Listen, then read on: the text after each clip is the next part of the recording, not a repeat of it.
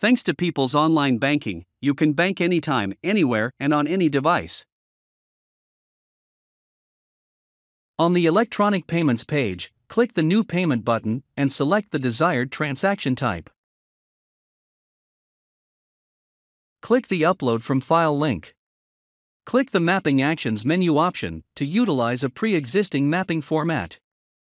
Select the Use option, and then select a file to import. If a new file map is needed, click the New Mapping button. Select the file to be imported. Confirm the file delimiter and indicate whether the file contains column headers, and then click Continue.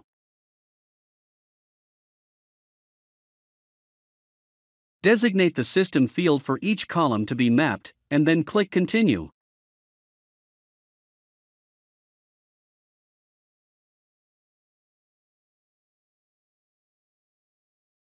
Indicate whether to save the mapping instructions. If yes, enter the desired mapping instruction name. Indicate whether the file mapping should be private or shared. Click Finish when done.